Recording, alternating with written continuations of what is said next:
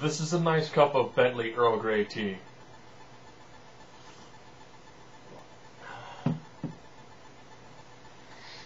That's going to be the most amount of sophistication that's going to be in these reviews. This is a two-header. Sorority House Massacre 2 and Cheerleader Massacre 1. Now they're not connected. You know, don't get the two of them confused. They're just both similar styles of movies. They both have 5 women. They both have lots of nudity. They both have horrible acting and a fairly lame killer. So I'll go Sorority House Massacre 2. So 5 girls buy a place for a new sorority house. And it's a place where murders happened like 5 years ago. So of course, what do you do in a house that is a former murder house? Well, of course you take showers, but there's no hot water. And then you drink tequila while playing a Ouija board all in your lingerie. That's what most normal women do. You know, they take really long showers, but there's no hot water. Then they take time to put on lingerie, maybe even have conversations while being topless. And then they decide to sit on the floor of the house they just bought that they really haven't even cleaned yet, drink, and play with the Ouija board. And then they all begin to get killed one after another.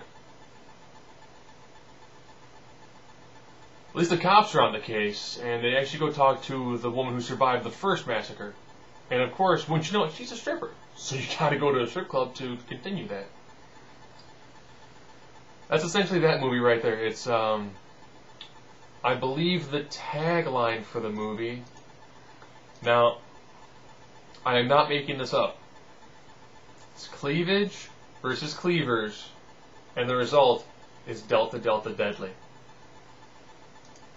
Okay, there's that one.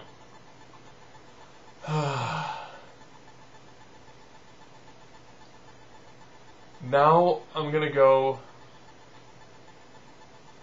to Cheerleader Massacre. This is actually supposed to be like the 4th movie in a franchise called Slumber Party Massacre.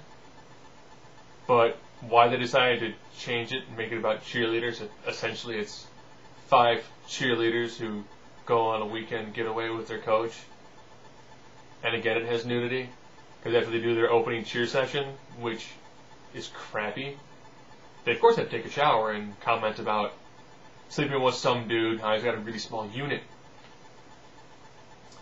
And then they go out into the middle of nowhere for with some of these sex crazed guys. And then they all begin to die in really, really lame ways.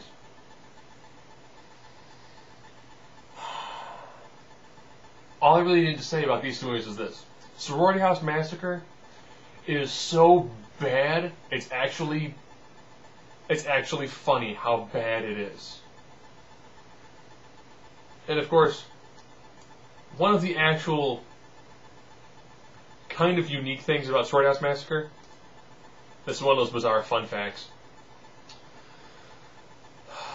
that was written and shot in 7 days. When you watch it, it has that look. Like every single time you're seeing a scene, it was cut once. It was featured once. It's like they went, alright, here we go. And scene. Huh? That's great. That's what's going to be in the movie. Cheerleader Massacre has even worse acting, and the women aren't as attractive. Why did I combine the 2? Because there are people who actually try to put all the, sorority, cheerleaders, slumber, massacres into one giant thing. Essentially, they're TNA horror flicks. Out of the 2, I would recommend Sorority House Massacre. You have better looking women, and the plot is laughable. Cheerleader Massacre, you have a longer plot, and it's equally as laughable. The women aren't as good looking. So, remember, I had a nice cup of Bentley Earl Grey tea while I discussed these things with you.